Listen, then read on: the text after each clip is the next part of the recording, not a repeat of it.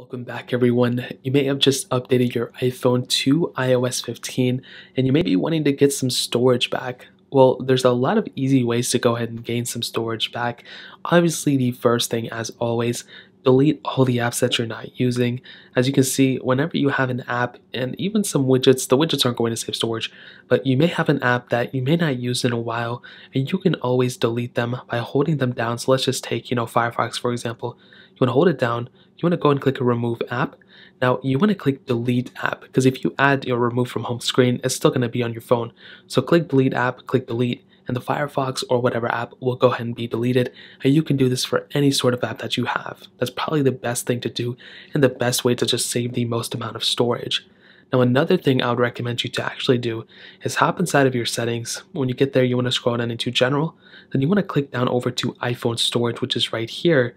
And what I would recommend you to do is actually going through here and deleting any of the apps that you don't use that are massive, but also seeing if there's any other, system storage being used. Things like, a system update. So let's say you have, iOS 15 on your phone, but let's say iOS 15 beta 2 already downloaded or the next beta, well, it may already download here, but maybe you don't want to install it. So you can always click on that update and click delete update or delete file, and that's essentially going to be deleted from your device.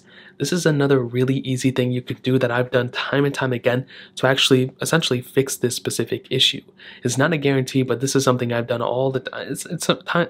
It's things that I do to kind of fix that specific issue, and I do it, I'm sure, and I would recommend you guys to do it too.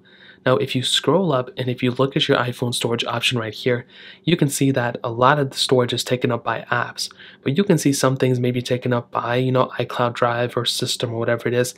If you look at this on the dark gray one, you can see System is taking up a lot of my storage. Now, if I scroll all the way down, you can see that I can see System and Other.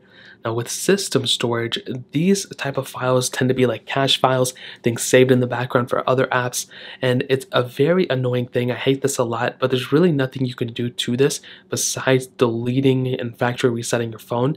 That's really the only thing you can do. Now it's something I would not recommend everyone to do every single day, but if this ends up being like 20 or 30 gigabytes, your best bet is to probably going ahead and deleting whatever is in here and resetting your phone, manually bringing that data in or store from a backup.